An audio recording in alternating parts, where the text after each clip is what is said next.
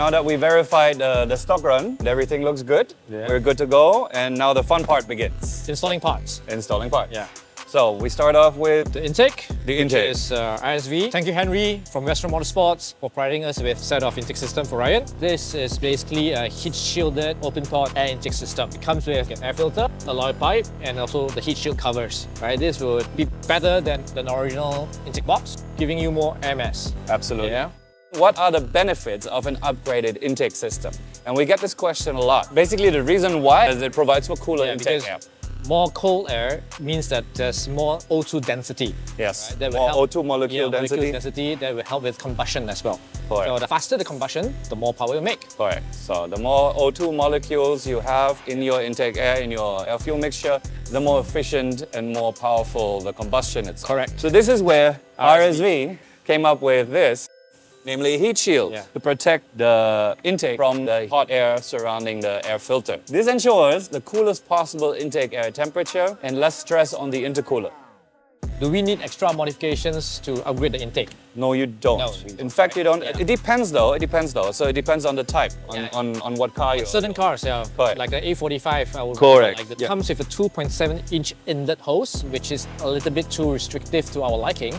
Yes. Hence, we have actually a CNC inlet tube, right? That's 4-inch. That drastically improves the airflow, and you can right away feel the increment of power. Yeah, but however, you do not need to specifically tune your car to an intake as long as the sensors are still in place and are not falsified. Let's say where the housing of the muff sensor, if your car has it, is located, the diameter must not change, because it's calibrated to measure the air flowing through that very diameter. And then only the ECU gets proper signals. So if your intake, however, employs the same mass airflow sensor but a larger tubing, then the sensor gets wrong readings and your car will run lean because it thinks it ingests less air. And in the end, it's more, but the ECU will not know. So you will run way too lean, and then that's dangerous to your engine. But on usual applications, on normal cars, even a stock car can benefit from a well-made intake. People ask us if they upgrade their intakes, will something change? Will they have better response? Will they have better power? Will they have better fuel efficiency? Yeah. Basically, the answer is marginal. Marginal, yeah. Marginal. In the end, when you, at high RPM, the ingestion is a little bit easier, the turbo can flow a little easier. You might make 6 to 10 horsepower more. But that is, if you're lucky. If you're lucky, but it's hardly noticeable. Yeah. It's hardly noticeable. Yeah. Sensors still in place, so the ECU runs its parameters and its set points, so there's no change in consumption. There's also no change in ignition timing in that sense. It will, however, because the ECU has, depending on which ECU, has several timing maps. It will be able to run on the more efficient timing maps rather than on the bad quality or hot temperature timing maps. So it will maintain more power if it ingests more and cooler air, that's for sure. Throttle response per se, no, but turbo spooling can be improved. Yes, in the general term, it's just like if your intake system is able to ingest more air mass, you make the power. That's correct. Yeah, that's correct. But it really plays a good part when you tune.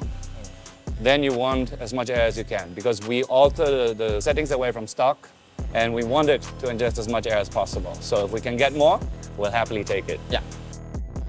You want to talk about the downpipe? Of course. Okay, so here we have a 3-inch Catless downpipe made with our partners from SecretFlow and branded Project'A. So it's, of course, proven to work very well. Certified. It's Project'A certified. Yeah. So as it says, it removes the factory catalyst. The catalyst is, of course, a vital component to emissions, and as such, it also presents a bottleneck, because it filters the exhaust gases and restricts the flow of the gas leaving the engine. So in this case, upgrading to a Catless downpipe helps with gas exchange and, of course, heat dissipation. Usually in regular expectations, when you just drop in a Catless downpipe, you already will see your boost going up a little bit because there's less back pressure on the turbo, making it easier for the turbo to exhale in that sense. Generally said, this is actually something that even increases the longevity of your turbo. The stress, the thermal stress is less, and so is the mechanical stress in the end. With the SecretFlow downpipe, we will have lower EGTs, which is exhaust gas temperature. We have downpipes for various various applications. Yeah, various applications. Like this is for the F30. We have for the G20s. We have for the A45s. Even the W177, A45S, the A35s. Yeah, but generally we made this, tailor-made this with SecretFlow to provide us with the downpipe. It's a vital ingredient for any stage 2 upgrade. If you want to run 0.1 bar more than on stage 1, you need a downpipe, you need a better flowing exhaust to complement the mechanical parts. So actually it helps extend your engine's lifetime rather than shorten it. So it's a very, very important part. So there you go. This is our main ingredient for our stage 2 conversion. So what we're going to do now is to install all these things into Ryan's car. And I'll hand the tuning part to Michael.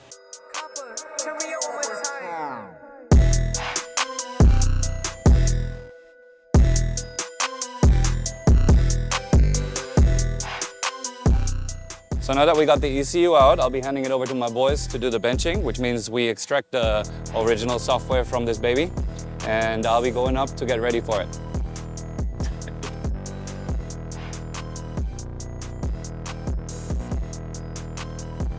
Now that the file is benched, my boys uploaded a file to our server, so I have access to it right here. I open it up in my program called WinOLS, which is the #1 editor for anybody out here who does my trade. Right now I'm looking at parameters with special regards to being safe right now because this is my base file for this car. So whenever I do a base file, it's not a one-shot solution. I start with something that is moderate, that basically is safe. Then we go on a log run and see how the car reacts to it and see where there's leeway and yeah, more room to make a little more. So my base file is pretty much complete. All I'm touching up right now are the lambda settings, making sure that the engine gets good air-fuel ratio and also proper cooling. Because if you run lambda 1, for example, quick explanation, lambda 1 would mean that you have 50% fuel, 50% air in the mixture and both react fully with no residue.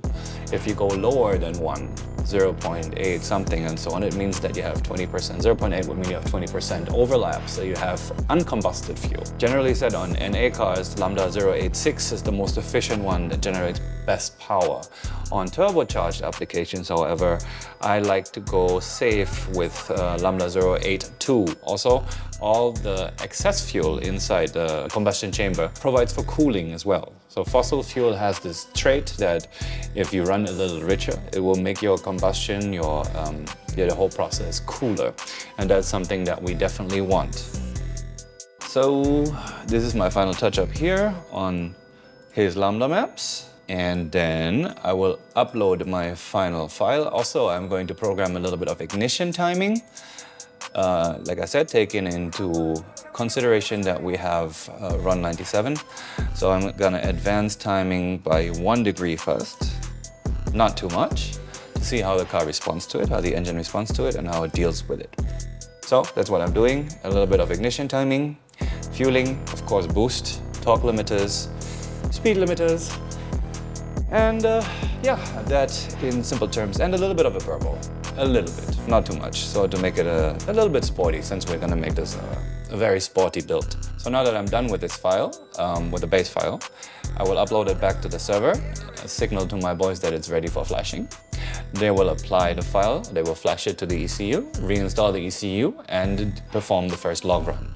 And then when the results are back in, I will carefully review it, and according to the live data, I can make a V2. And then slowly approximate a level until I'm happy and say boost is perfect, lambda is following, everything is right, throttle stays open. So these things are my next few steps until I can call it a day.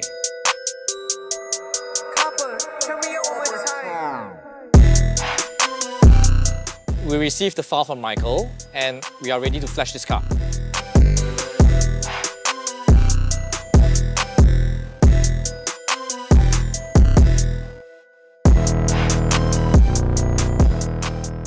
And it's done. So next, we're gonna give this car a transmission tune. Let's hop on. So we're giving this car XHP Stage 2 transmission tune. Right, these are the various functions and features that comes with the Stage 2 tune. Torque limiter removal, increase line pressure, and like there's no downshift when you floor the pedal. It doesn't kick down. And faster shifting as well. So we're gonna flash. The process takes about 2 minutes or less, and it's done.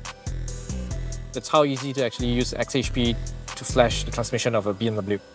So we are done with the stage 2 tune, the XHP tune. Now it's time to lock the car. Let's go.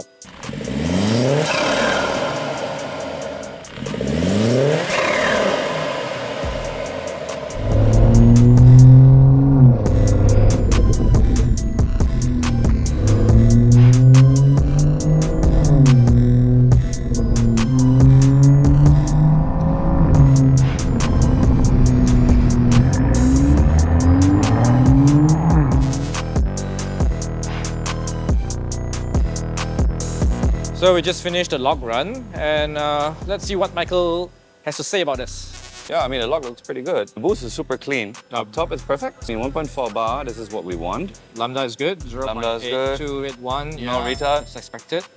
I think we can wrap it up. I think it's good. Yeah, I think we're making around 280 horsepower to 470 Newton meters. Around there, yeah. Well, should be.